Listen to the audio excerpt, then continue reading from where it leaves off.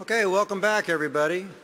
Good to have everybody back. Looks like we got at least 95% of the people to come back. It's with great pleasure I have the opportunity now to introduce Commissioner Svinicki.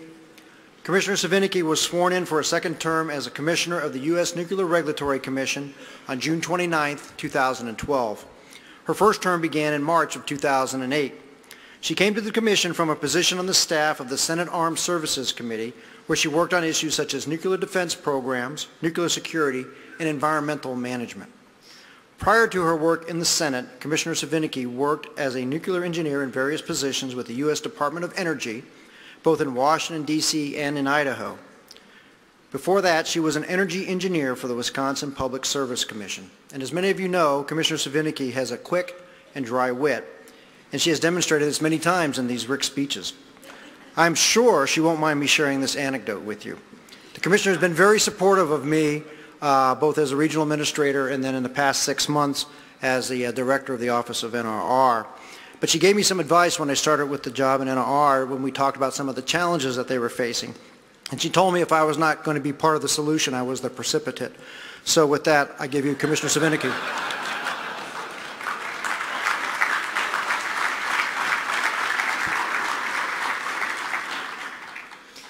Good morning. Thank you, Bill, for that introduction and for warming up the crowd with a bad joke. There might be more of those to come. I'm very pleased to take part in this year's Regulatory Information Conference.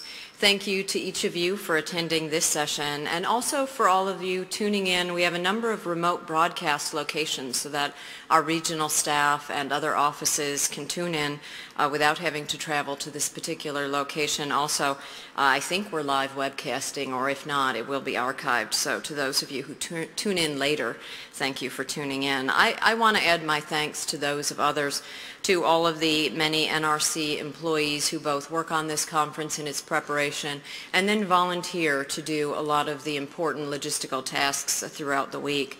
It is their efforts that make the conference a success each year, and so I want to thank them.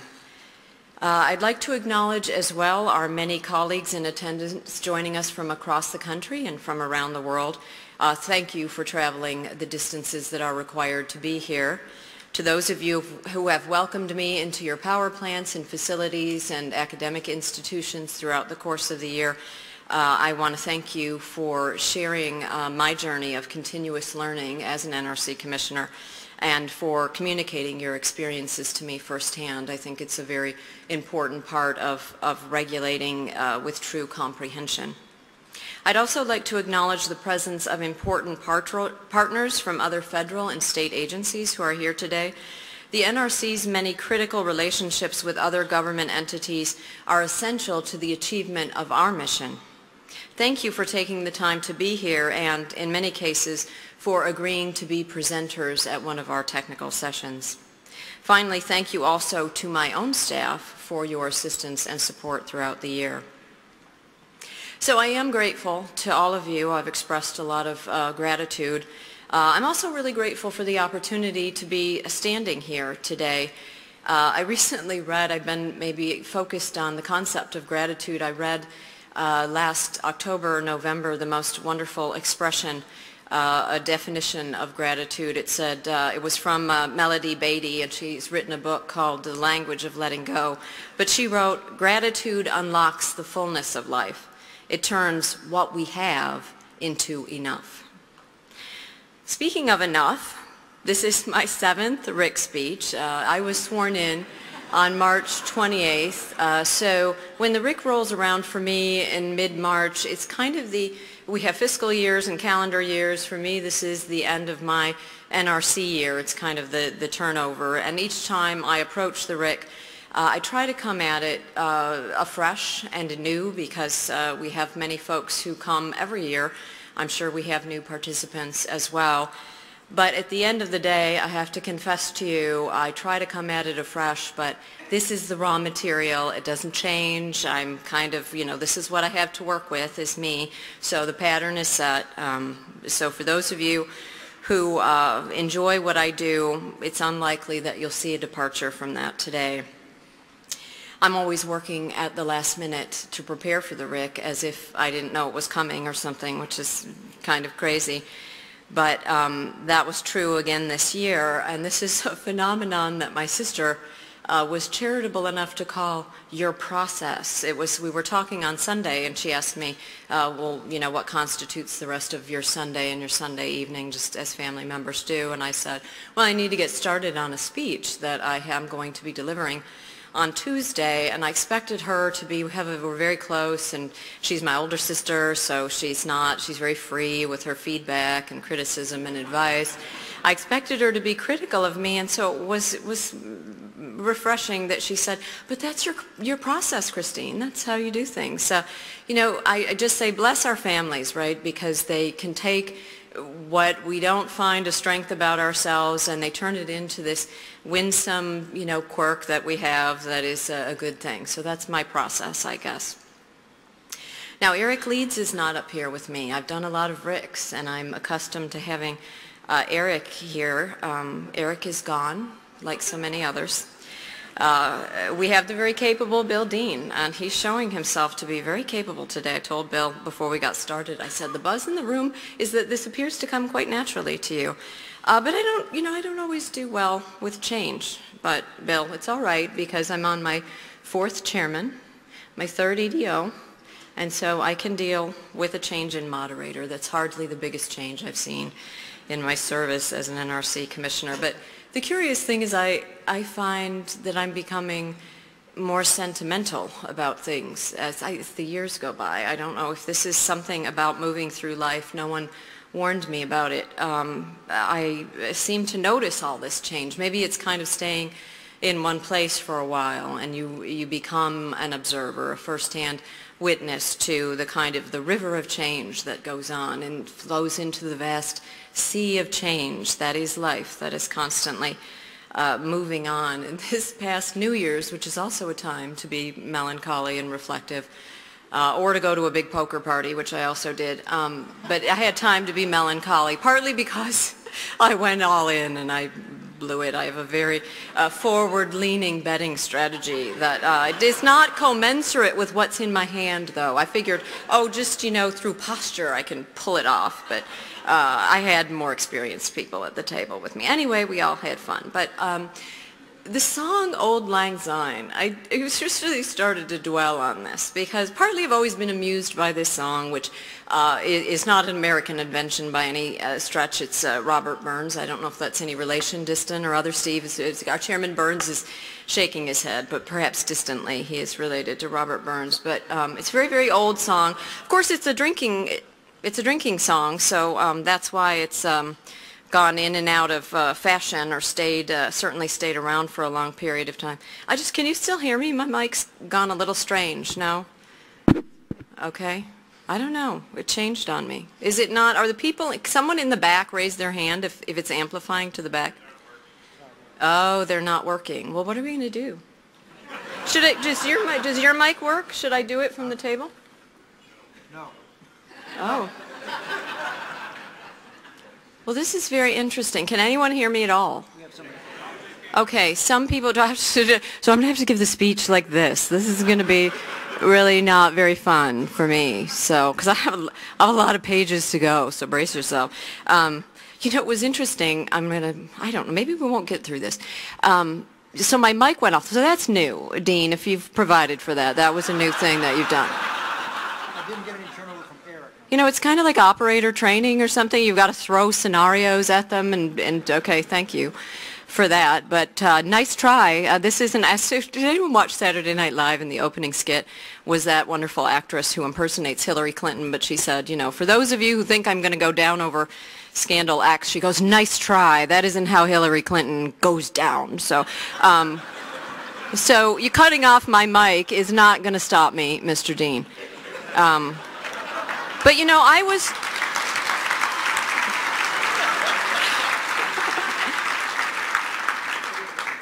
Okay, I've gotten a sign that they're working on it. I'll just continue to have this awkward posture of looking like I'm about to, you know, in the football line at the scrimmage.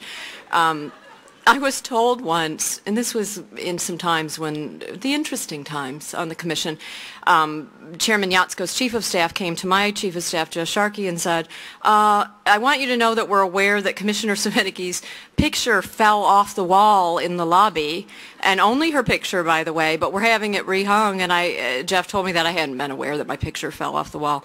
But I said, great, the actual atoms of the building are rejecting me now. They're just shoving my picture off the wall. What was I talking? I was talking about Auld Lang Syne. Okay. I was sentimental, yes, in talking about that. I will remember this very fondly, this moment of having the mics not working well.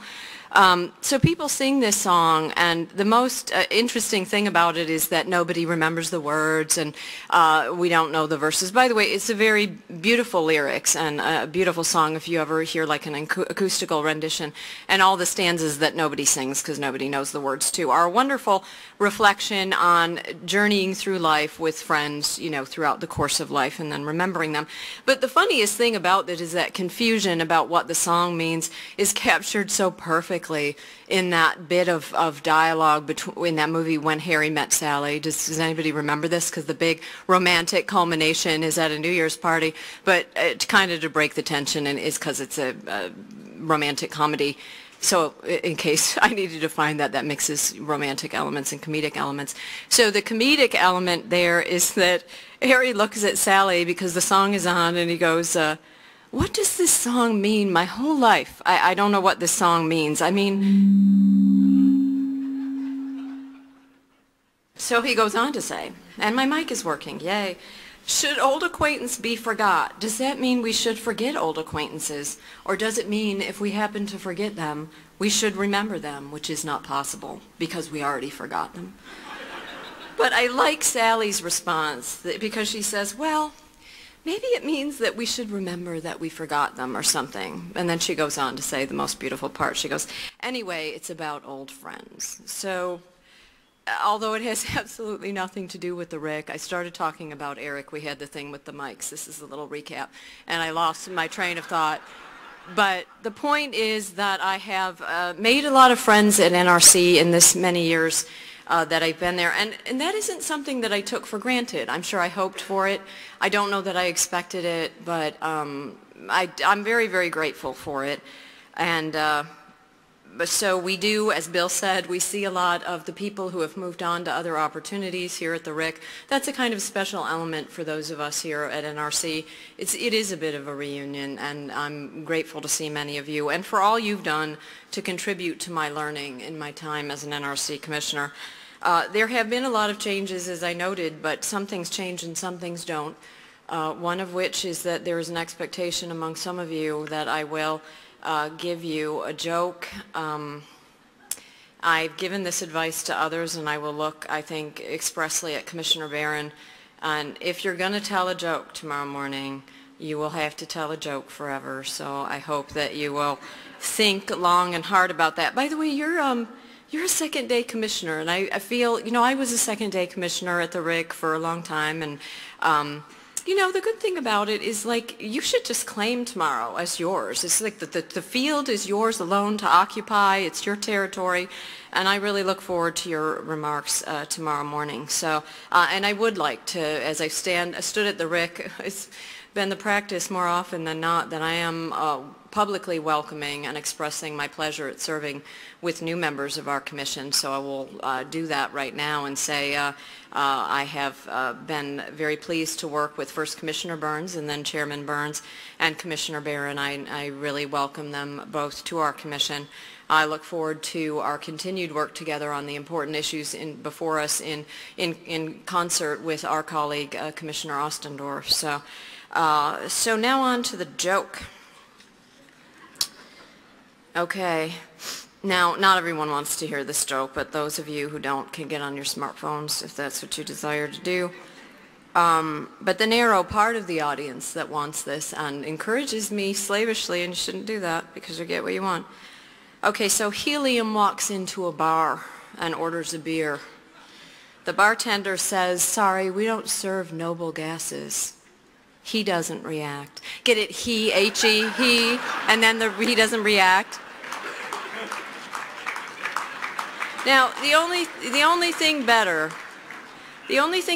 than over-explaining a bad joke, which is what I just did, is telling a second bad joke.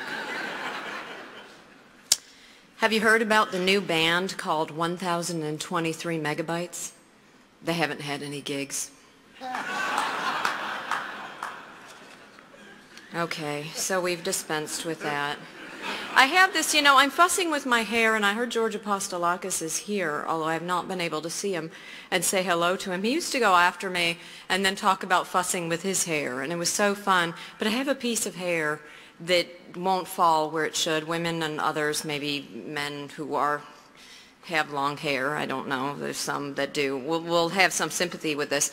But it is, that clump of hair decided to be the bane of my existence today. Is that why you shut my mic off, is so that I wouldn't say that? Okay, I generally share with you some thoughts that have been on my mind, as my sister was kind enough to describe as my process. I will also note that I collected these thoughts for you at a time when I had given up caffeine for 3 weeks after a 30-year love affair with coffee. I had never given it up for that long. So I'm going to look at work product now and go, what did I produce in that 3 weeks and what did it look like? I broke down this morning. I shouldn't admit that, but woohoo, after you don't have it for 3 weeks and you have a cup of coffee, boy, you're ready to go. So on Sunday night, as I told my sister, according to my process, I'm working on this. I'm watching The Walking Dead. I'm on my work email. On the commercial breaks, I'm jotting down things I wanted to talk about. Looking through a file of ideas that I just gather over the course of the year. That's also part of my process. I'm doing laundry. I'm preparing lunches for the week. And it occurs to me that fits perfectly, because one of the things I wanted to talk about is a concept I've heard referred to as the too muchness of our lives. Last June, a Swiss-born philosopher, Alain de Botton, he shocked the world, or at least his nearly 500,000 Twitter followers, when he tweeted that everyone should delete Twitter from their cell phones. Now, he was contacted by the Washington Post to elaborate in more than 140 characters on his particular social media philosophy, and he responded as follows. Twitter is, of course, a wonderful thing, but it is also the most appalling distraction ever invented. It sounds so harmless, but it wants you never to be in touch with yourself again, and never to have time to catch up on the updates from the person you really need to keep close to you, yourself. He went on to say, we need relief from the Twitter-fueled impression that we are living in an age of unparalleled importance. We need, on occasion, to be able to go to a quieter place where that particular conference and this particular epidemic, that new phone and this shocking wildfire will lose a little bit of their power to affect us. A flourishing life requires a capacity to recognize the times when Twitter no longer has anything original or important to teach us. Periods when we should refuse imaginative connections with strangers and hashtags, when we must leave the business of complaining, insulting, haranguing, exclaiming to others, in the knowledge that we have our own priorities to honor in the brief time still allotted to us. Taking this concept even further, the author Carl Greenfeld, in a New York Times piece entitled Faking Cultural Literacy, comments on the superficial nature resulting from our attempts at following so many topics at once. He writes, "It has never been so easy to pretend to know so much without actually knowing anything. We pick topical relevant bits from Facebook, Twitter, or emailed news alerts and then regurgitate them. Instead of watching Mad Men or the Super Bowl or the Oscars or a presidential debate, you can simply scroll through someone else's live retweeting of it or read the recaps the next day. Our cultural canon is becoming determined by whatever gets the most clicks. What we feel now is the constant pressure to know enough at all times lest we be revealed as culturally illiterate, so that we can survive an elevator pitch, a business meeting, a cocktail party, a visit to the office kitchenette, so that we can post, tweet, chat, comment, text, as if we have seen, read, watched, listened, What matters to us, awash in petabytes of data, is not necessarily having actually consumed this content firsthand, but simply knowing that it exists, having a position on it, being able to engage in the chatter about it. He notes that a recent survey by the American Press Institute reveals that 6 in 10 Americans acknowledge that they do nothing more than read the headlines of the news. And in a crushing moment of honesty in his own piece, he notes parenthetically that he knows this only because he skimmed the Washington Post headline about the survey. He continues as follows: "It's understandable that one party, or even both parties in a conversation, may not have the faintest idea of what is being talked about. We're all very busy. Busier, if I believe the harried responses, when there are any at all, to most emails I send than any previous generation. And because we spend so much time staring at our phones and screens, texting and tweeting about how busy we are, we no longer have the time to consume any primary material. We rely instead on the casual observations of our Facebook friends or the people we follow, or, well, who, actually? Who decides what we know, what opinions we see, what ideas we are representing as our own observations?" At the end of the day, I suppose it's hard not to feel a little bit kind of pushed around by the system, by all this busyness, by the tyranny of it, by the weight of it. In the Commission's vote this year on the use of qualitative factors in regulatory decision-making, I quoted from an essay by commentator and author Margaret Wenta entitled, "I'm an Adult, Stop Nudging Me." She observes the following: "The idea that public officials have a duty to help you do what's in your own interest has taken off with a vengeance, thanks in no small part to something known as nudge theory. Nudge theory, which was invented by 2 guys named Robert Thaler and Cass Sunstein, is on the face of it quite benign," she writes. "It recognizes that we are flawed, irrational, and occasionally foolish creatures, who, left to our own devices, cannot be relied upon to save for retirement, eat our vegetables, or floss. The idea behind nudge theory, also known as soft paternalism, is to design public policies that make the right choices much easier. The most obvious problem with nudge theory," she writes, "is that it divides the world into we and they. We are the informed, the dispassionate, the rational ones who happen to be in charge. They, the poor schlubs, are myopic, lazy, poorly informed, and poorly controlled. They need to be saved from themselves. The other problem is that regulators and governments are people too," she writes. "They have their own fallibilities. A third problem is that soft paternalism can morph pretty quickly into soft authoritarianism. That's the problem in a nutshell," she writes. "It's a short step from nudging people to terrorizing them and pushing them around. Many fields, especially public health, are full of people who think they have a corner on the truth. These people often bemoan the fact that the public doesn't trust them.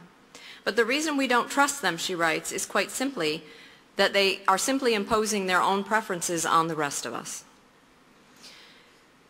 Now, in an exaggerated sense, our incessant busyness has now become its own competition, its own tyranny, but it's also become a kind of a prestige and a status symbol.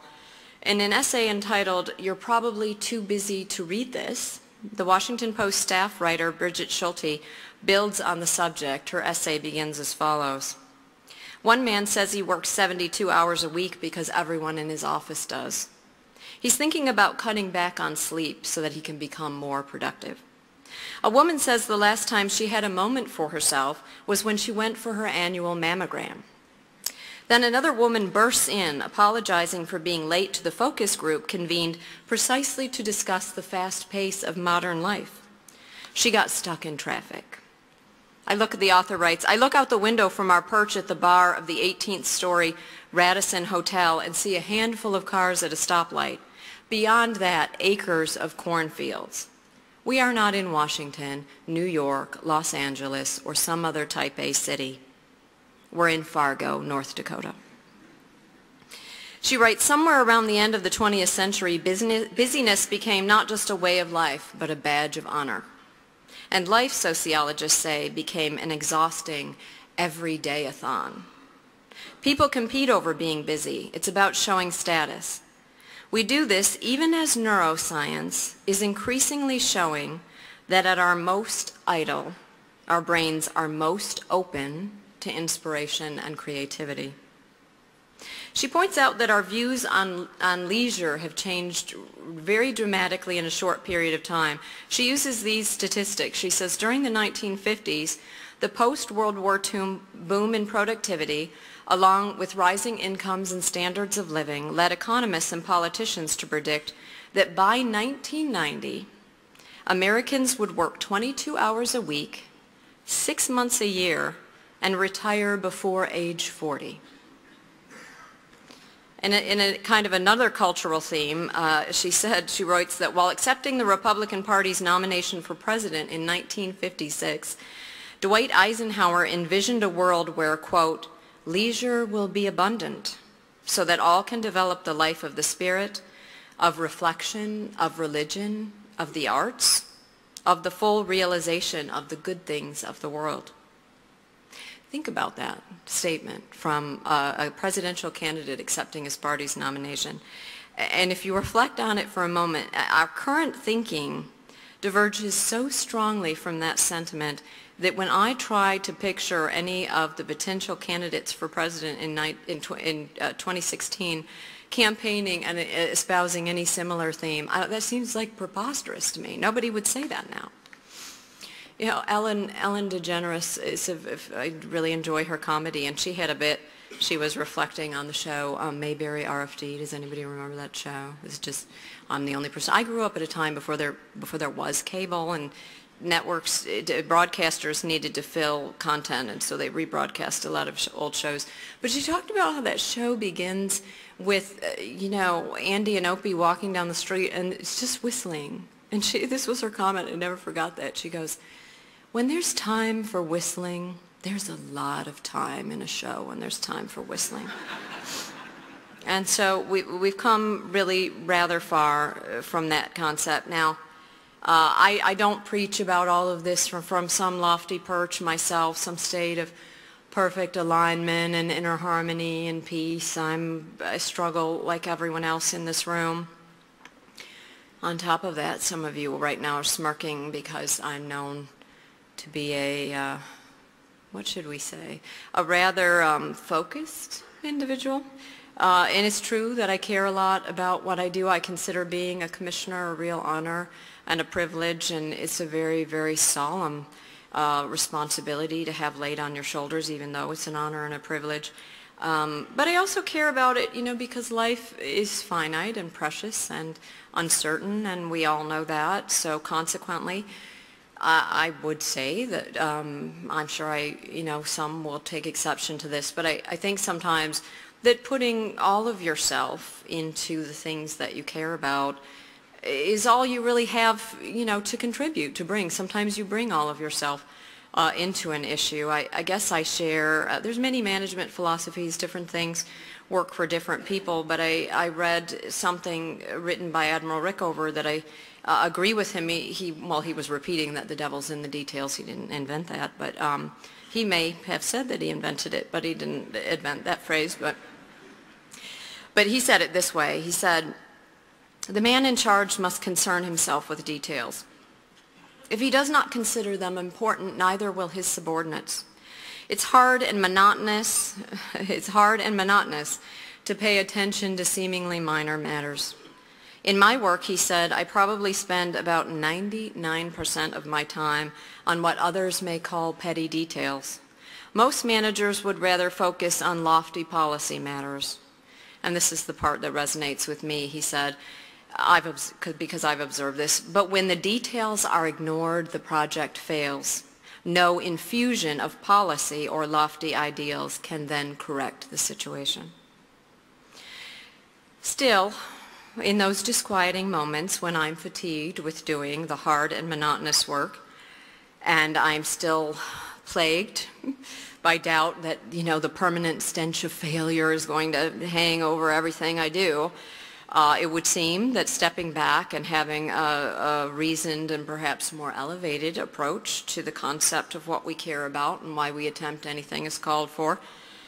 In this vein, I found insight in the writing of author Anthony Doerr. He wrote a piece entitled Costume Drama. It was about a tragically bad homemade Halloween costume he had made when he was 7, and it was really an amusing piece. But more broadly, he's commenting on the themes of, trying and failing, and he writes about it this way. He says, "I'm a novelist. Every day I fail. My drafts, when I complete them, which is not often, are inevitably shadows of what I had hoped they would be. I can't ever fully execute the glorious and inarticulable dreams in my head. It has taken me 30 years to appreciate the wisdom of my mother, that the beauty is not in the result, but in the attempt. To build our castles in the clouds, we need to live with the fear that we will stink, that no one will pay attention, that we will fall like trees in the empty rainforest. The fear that we are going to take our glorious, flawless, nebulous ideas and butcher them on the altar of reality." Or, as Flaubert put it in Madame Bovary, "None of us can ever express the exact measure of his needs or his thoughts or his sorrows. And human speech is like a cracked kettle on which we tap crude rhythms for bears to dance to, while we long to make music that will melt the stars." So although I work very hard on preparing my votes, some days I come closer to expressing that exact measure, as it was called, of my thoughts than others. The Commission's current deliberation on the integration of the staff mitigating strategies work, and it's a deliberation that's still ongoing.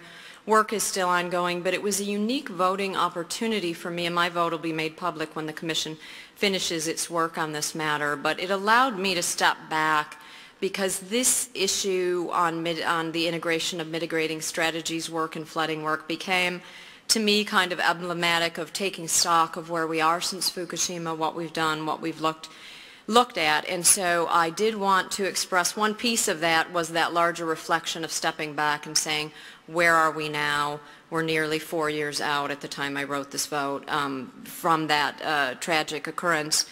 And I wrote the following based on this broader reflection. I said, "I respect the work of the near-term task force whose members did yeoman's work in 90 short days and whose final report stands out among those of other nations in erudition and thoughtfulness.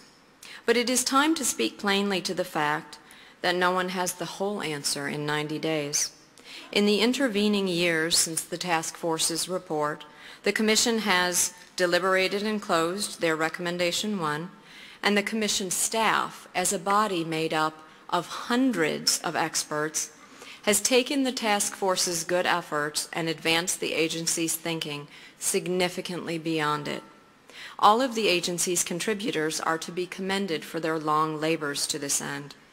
To the extent that this paper advances merely one in a whole series of informed refinements to our regulatory response to Fukushima, the Commission should continue to foster this NRC culture of continuous evaluation, feedback, and improvement.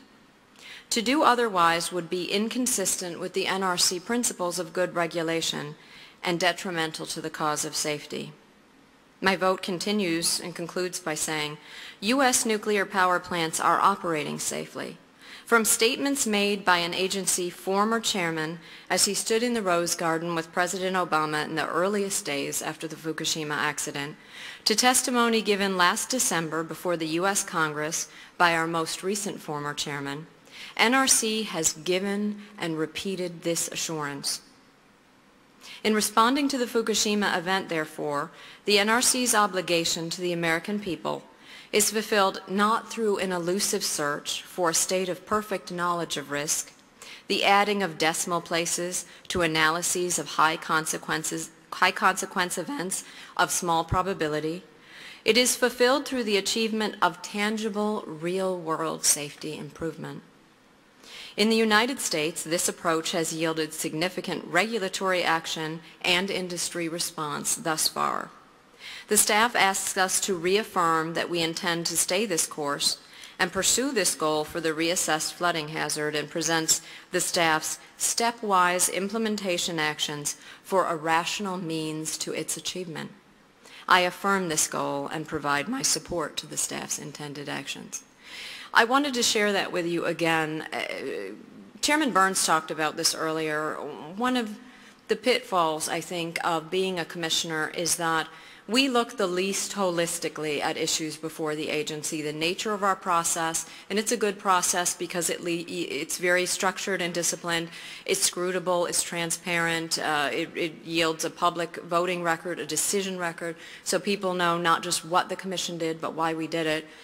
But the unfortunate nature of it is like the candy processing line for, Lucy. Things go past. We don't get to look across to actions. We're very focused on what's in front of us now. I wanted to share that because it was something I'd written in a contemporary sense that reflects on all of what we've done since Fukushima. And as my first chief of staff, Jeff Sharkey, told me, said, nobody reads your votes, so we need to talk about them. So I've done that now. But the things we care most about are going to manifest themselves in our actions in a manner, though, that's unique and individual to each of us. The key is in conquering the tyranny of our busyness, our too-muchness, our everyday-a-thon, and doing so, as the philosopher Alain de Botton that I quoted at the beginning said, in the knowledge that we have our own priorities to honor in the brief time still allotted to us. And I think I'll finish. I don't know what my time check is. Am I leaving time? 20 minutes. Okay, so I think one of the most poignant articulations about this came in President Ronald Reagan's 1981 inaugural address, which he was known as being a really eloquent speaker. And I'm a real fan of that particular inaugural address. For the first time, the ceremony had been, the swearing-in ceremony, for the first time in modern history, let me say, the swearing-in ceremony had been moved to the west front of the Capitol. If you're not familiar with the D.C. geography, that provides the most sweeping vista of the District of Columbia and all of our national monuments. So when he said this, the audience would have been able to kind of pivot their head around and see that. But he said, beyond those monuments to heroism, and he was talking about the Washington, the Jefferson, he said, is the Potomac River, and on the far shore, the sloping hills of Arlington National Cemetery, with its row upon row of simple white markers bearing crosses or stars of David. They add up to only a tiny fraction of the price that has been paid for our freedom. Under one such marker lies a young man, Martin Treptow, who left his job in a small-town barber shop in 1917 to go to France with the framed Rainbow Division. There, on the Western Front, he was killed trying to carry a message between battalions under heavy artillery fire. We're told that on his body was found a diary. On the flyleaf under the heading, My Pledge, he had written these words, America must win this war, therefore I will work, I will save, I will sacrifice, I will endure, I will fight cheerfully and do my utmost. As if the issue of the whole struggle depended on me alone. Admiral Rickover expressed the same idea when he stated, act as if you were going to live forever and cast your plans way ahead. You must feel responsible without time limitation, and the consideration of whether you may or may not be around to see the results should never enter your thoughts. I believe it is the duty of each of us, he said, to act as if the fate of the world depended on him. Thank you.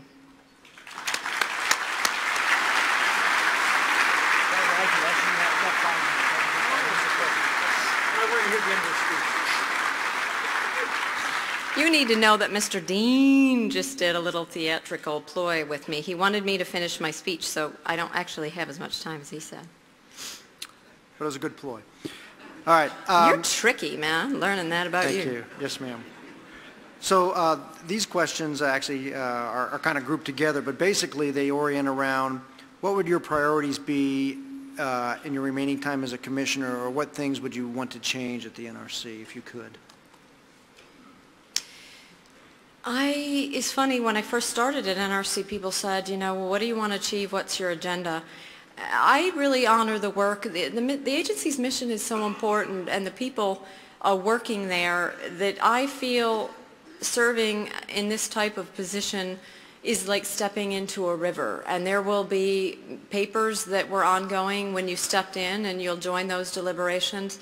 And not everything will be completed, but at the time you leave, you're going to leave some issues open that you didn't have a chance to see through to conclusion.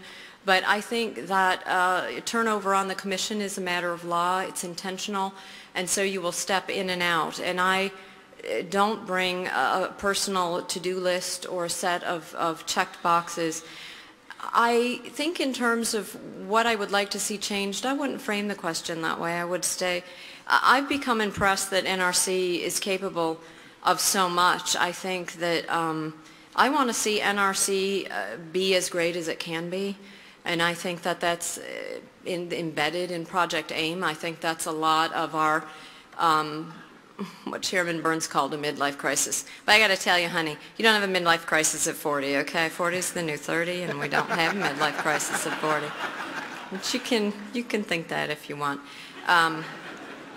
You know, I think we want to have the fullest expression of what we're capable of, and I look forward to watching the staff do that. I think that's an organic thing. It happens within the organization. Politicals kind of come and go. We're part of that constant change. But I look forward to seeing NRC on this journey of further improvement. And I think they have everything. They have everything at their hand that they need to be not just successful, but I think stunningly successful at that. They need to dig deep and do that and want it and own it for themselves. I have a handful of questions here that are oriented around the same thing, and that is the Part 52 and design certification review process and your views on the timeliness of that process. I don't make a lot of forecasts. What I do is I look at, you know, what has happened, and so I try to be very fact-based, as is NRC's culture. We have seen that some of the design certifications, and again, they're for large light water reactors, which is something that we have a lot of experience in regulating. They've taken longer, I think, than the crafters of Part 52 would have predicted. The COLs, same thing. So I know that we are in a process of always looking at Part 52 lessons learned. We've not exercised the entirety of Part 52. Is that my mic again? Mm-hmm. Maybe that's how they'll get me off the stage. In any event, I think there's a tremendous amount of wisdom embedded in those who crafted Part 52. It wasn't me, so I'm not being self-congratulatory. I think it's got a lot of wisdom embedded in it, and we just need to be sure that we're executing it true to the core of those who generated it. They felt it was an improvement on the way things had been done, and they created it, but we need to execute it consistent with that. Okay. The last question I have. I'll repeat it closely into my microphone like I can do. I can get back into that. But basically that huddle. involves multi-generational work issues with basically 4 generations of people. Isn't that great, though? I think of that as the question suggests that having 4 generations of people overlapping in a workplace or on a team, well, it doesn't say that in the question, but I interpret it to be like that's a challenge. Mr. Ostendorf, you're going to have fun up here. I think that that's a real strength to have that. I am so enthused in dealing with young generation in nuclear, with, you know, whether or not people are members of that, just the incoming professionals into nuclear. I think. Mm-hmm.